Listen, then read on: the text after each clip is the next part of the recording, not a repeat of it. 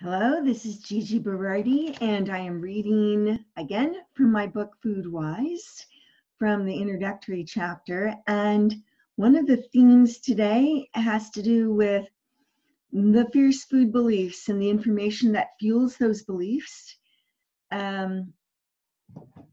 affecting our choices about foods.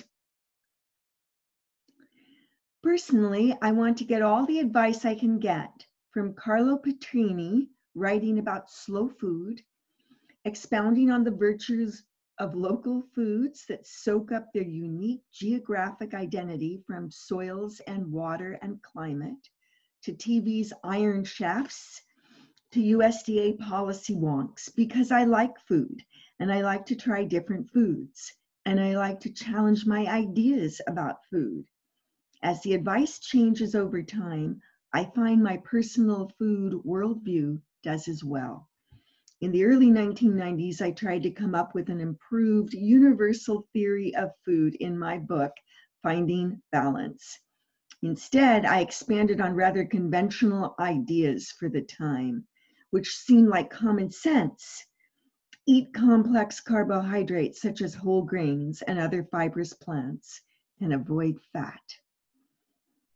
Sugar had not yet been proclaimed our worst nightmare, although groups such as the Center for Science and the Public Interest were valiantly trying to publicize the problem.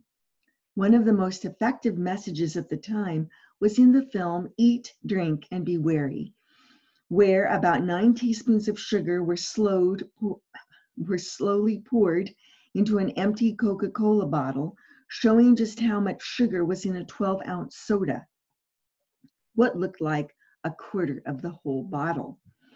Yet as I was writing about my findings, a biology department colleague scolded me for getting it wrong.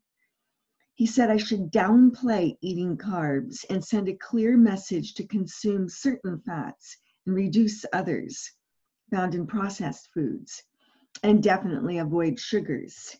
I didn't believe him. This was in the early 1990s. And I was in Los Angeles at the time. While my thinking these days is markedly different, most people now recognize the problems with overloading on sugar. I was doing the best I could with the information I had then. That's how food fads arise and persist, drawing overly broad conclusions from limited information and not remaining alert to new contradictory or counterintuitive information as it emerges. I wish I had been wiser then, especially since I do enjoy breaking apart old ideas and considering new ones. Now, rather than seeking a simple food prescription, say, the virtues of low-fat, low-calorie diets, I focus on key principles of how to think about food. I don't want to push one diet or another, this fad or that. I've learned that any diet that looks like the answer right now may well look ridiculous in 10 years' time. Instead, I want to cultivate a practice of critical thinking about food that allows for cultural shifts, an openness to new scientific information, and lets me keep pace with each new food or diet breakthrough. My current thinking on relevant scientific information is presented in part 2 of FoodWISE, but clearly this thinking will be influenced by new and additional research. One place to find my current thinking on new research is on my blog. This is on my website, a new website hosted by my university, Western Washington University, and it is at wp.wwu.edu/Gigi Berardi, all one word, Gigiberardi.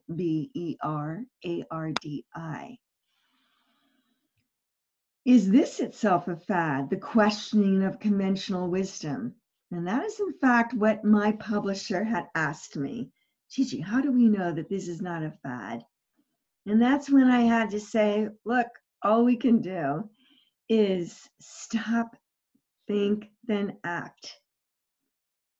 Using WISE, whole foods, whole people, whole farms, whole systems. I for information with an emphasis on reliable science. S for sustainable, personally, as well as for the planet.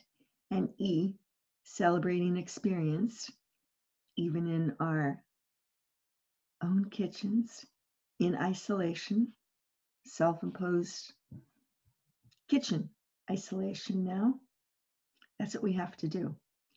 And then slowly, hopefully, we will become more wise. Unfortunately, we have social media that allows us to share some of that wisdom that we're getting as a result of experience. Thank you.